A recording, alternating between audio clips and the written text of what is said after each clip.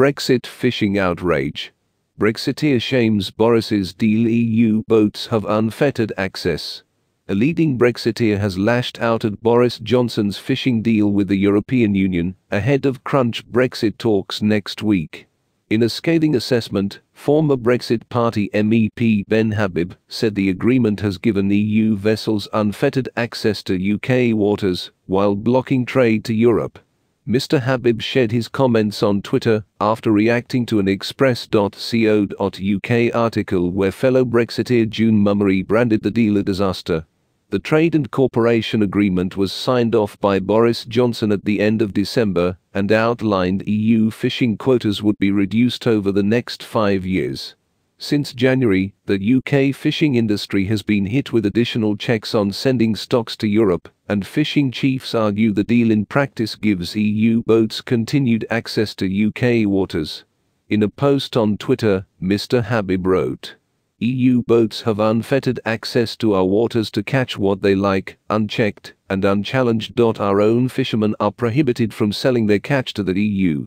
This is the fishing deal." At David Frost, at Mchagistis at Victoria Prentice. Speaking on Friday with Mr Habib on the Unlocked_UK media channel, Ms Mummery argued the UK fishing industry has been let down. She said, "The deal is still there and the deal is a disaster. The industry can't express to anyone how bad it is, and the mood in the industry is still deflated." Ms Mummery added, "We were promised that we would take that full control of our waters and the resource, and to have that taken away, taking our aspirations and our opportunities away from us, was a big blow." National Federation of Fishing Organization CEO Barry Dees has previously branded the deal as the worst of all worlds. Under the terms of the Brexit agreement, EU fishing quotas will be gradually reduced over the 5-year adjustment period. In the agreement, a compromise was reached for EU quotas to be cut by 25% by 2026.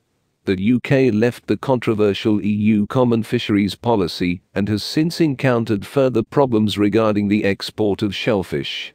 Britain is now being treated as a third country by the bloc and must adhere to strict health rules when shipping oysters, mussels, clams, cockles and scallops. They must now undergo the expensive process of being purified and be accompanied by health certificates before being sent to the continent. The UK government were previously told the measures would only last until April 21, but the European Commission has outlined plans to make it permanent.